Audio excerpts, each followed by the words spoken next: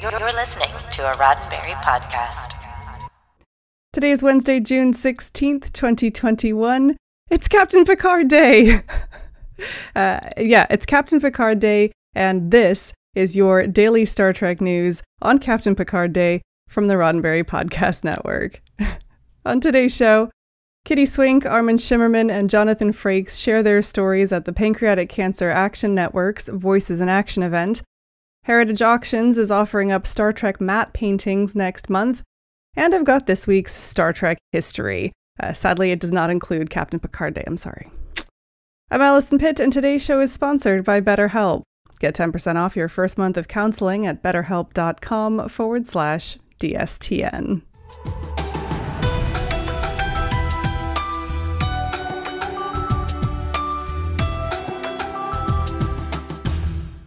On Monday, Star Trek actors Armin Shimerman, Kitty Swink, and Jonathan Frakes hosted the Voices in Action inaugural event, launching the Pancreatic Cancer Action Network, or PanCAN's Action Week 2021. The virtual event was free to stream, and it featured moving stories from families and individuals affected by pancreatic cancer, encouraging viewers to reach out to Congress for their support in researching the disease. Kitty Swink and her husband, Armin Shimerman, opened the event with their story of Swink's pancreatic cancer diagnosis. Happily, she and her husband recently celebrated 17 years of Swink being cancer-free. Now the couple want to give back. Swink said during the event, "As a survivor of pancreatic cancer, I feel it's my responsibility to advocate for all those who are fighting this disease, and all of those we've lost." The pair were followed by inspirational stories of hope and perseverance in the face of pancreatic cancer, told by those affected by the disease. That segment preceded a brief Q&A with Delaware Senator Chris Coons, an outspoken advocate for pancreatic cancer patients and families. Frakes joined the event later on, sharing a very personal story. 24 years ago, I lost my best friend, my brother Daniel, to this disease, he said. I personally understand the pain and the fear that a pancreatic cancer diagnosis brings on a family and their loved ones. That's why I'm standing here tonight. As a community, we are stronger together. No one should go through this alone. And while this disease is a terrible diagnosis, there is always hope, and we are making progress. Now, this isn't the first time Swink, Shimerman, and Frakes have teamed up. The trio led the fundraising team Trek Against Pancreatic Cancer earlier this year during PanCAN's Purple Stride Los Angeles virtual event. To find out more about how you can get involved with PanCAN's Action Week 2021 and to see the full Voices in Action virtual event, you can visit pancan.org or check out PanCAN's channel on YouTube. Heritage Auctions, which bills itself as the largest collectibles auctioneer in the world, has a number of Star Trek pieces for sale during its Entertainment and Music Memorabilia Signature Auction, which runs this July 16th through July 18th.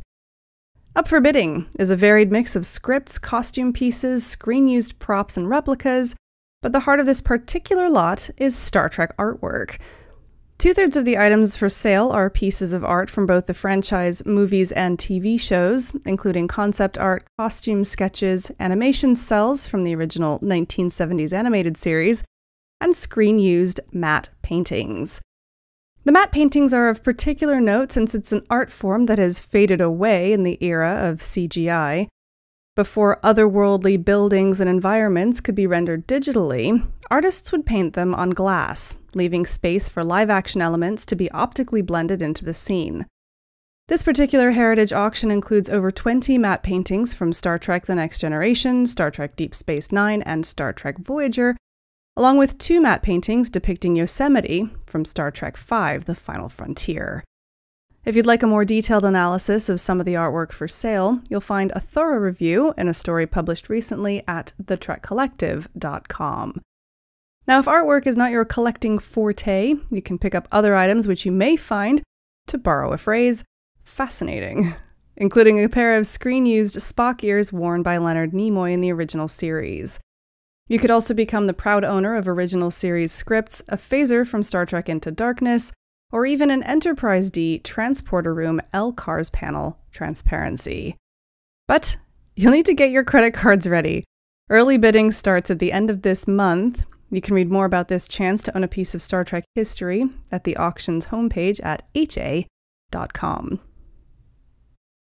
Now, in just a moment, I'll be taking you back in time to find out what happened this week in Star Trek history. But first, a word from our sponsor, BetterHelp. Do you need someone to talk to? BetterHelp can do that. Now, BetterHelp is not a crisis line, but they can get you set up with a licensed professional counselor in under 48 hours. Here's how it works. When I signed up with BetterHelp, I took a short survey so they could match me with someone, and then they matched me in just a couple of hours. Then it was just a day or two after that we got to work. I want you to start living a happier life today, or in the next 48 hours. And as a daily Star Trek news listener, you can get 10% off your first month of counseling by visiting betterhelp.com/DSTN. Join over 1 million people who have taken charge of their mental health. Again, that's betterhelp, HELP.com/DSTN.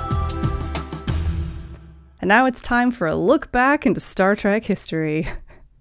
It was today, June 16th, back in 1972, that Star Trek actor John Cho was born. Known to fans as Lieutenant Sulu in the 2009 Star Trek film and its 2 sequels, Cho is a prolific film and television actor who's well recognized for breaking barriers around Asian representation in Hollywood.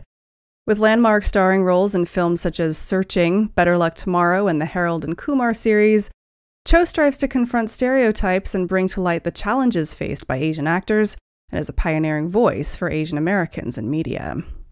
Please join me and the entire Daily Star Trek News team in wishing John Cho a very happy 49th birthday. And you can tune in again next Wednesday, of course, for more Star Trek history. Well, that's it for today's Daily Star Trek News from the Roddenberry Podcast Network. Don't forget to check out the other great shows on the network at podcasts.roddenberry.com. Daily Star Trek News is produced by me, Alison Pitt, and it's written by Chris Peterson and Jack Brown, with history by Ari Conady-Singer. Today's show is sponsored by BetterHelp. Get 10% off your first month of counseling at betterhelp.com/DSTN. I'm back tomorrow with more of the Star Trek news you need to know and the weekend's Star Trek events. I'm Alison Pitt. Live long and prosper.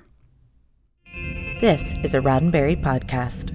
For more great podcasts, visit podcast.roddenberry.com.